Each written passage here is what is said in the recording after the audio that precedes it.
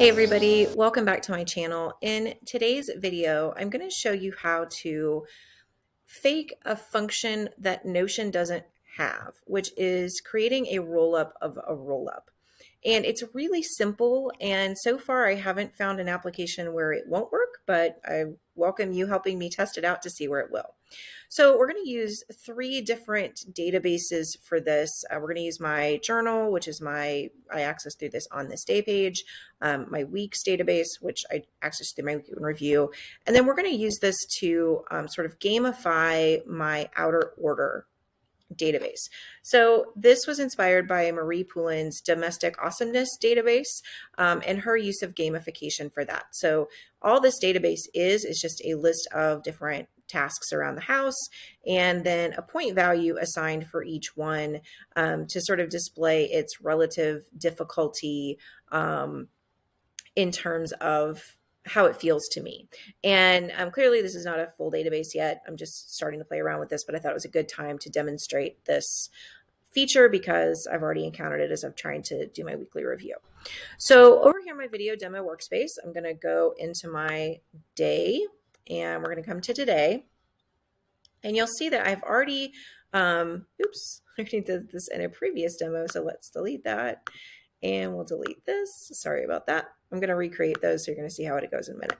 So I've already connected this database to my daily outer order tasks. So I've picked those tasks. And so now what I want to do is I want to create a way of looking at those point values on a daily basis so that I can sort of do a quick check-in by day to see what my point values are. So I'm going to go down here to add a property. And that kind of a property is a roll up. So I'm going to do my daily order points. And that is a roll up. And so now I need to just configure that roll up. So I'm going to select an existing relationship, which is my outer order. And I choose which property I want to, which is the points. The default is to show the original. So it just shows a sequence of those. That's nice, but I actually just want to see the total. So I'm going to choose sum here. And now I can easily see that property and I'm going to move it up here. So it's right next to its corresponding value. So that's great. Let's go ahead and look at what that looks like on a couple of other days. So if I come over here to my weekly review, I can see the other days that I've got set up in this week.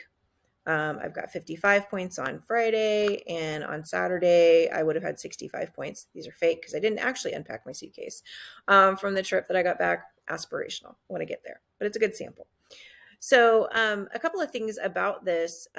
You could do this with loads and loads of other things. You could do it with workouts. You could do it with pages read. You could do it with pages written. You could do it with all sorts of things. And the power of this really does come from the roll up. And what you will encounter inevitably is that you're going to want to take this value and use it again in a higher level database. And so let's look at what that looks like. In our week database, if I want to roll this up, delete that property, we're going to create it again. I want to essentially create another roll up of a roll up. And so I want to find what my average daily order points were. And if I come here and I try to do another roll up, you'll see I've got this magnifying glass. That's a symbol for a roll up. If I go over here, I select my relation. It's my journal.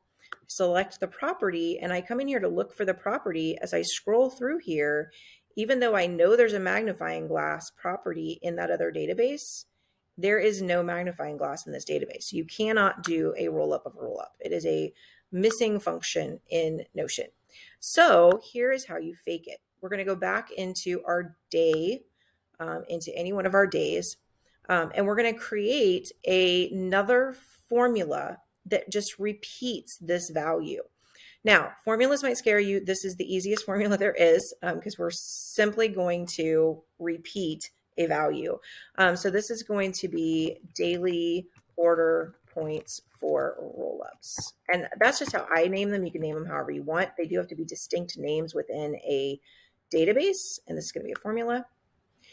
And this formula, again, is very, very simple. All I need to do is just restate this daily order points property. So I just typed in DAI to find the value. just click the property, and then that's it. You're done. You have created your formula. That'll work with text. It'll work with numbers. It'll work with dates. It'll work with lots of different things. And we'll go ahead and drag this up here to keep these together. So now I can see that those points are the same. And if you want to just check it, we'll go to Saturday, see same value, Sunday, same value. And let's say that I add an additional task to Friday. Maybe I remembered that I washed something. I washed and dried the lights, perhaps. So notice that value changes. That's great. So now if I go into my week database, now I can go here to my Rollup that I started to do. I can configure that Rollup again and come in here. And now that formula symbol, which should be right there. There it is, daily order points for Rollups.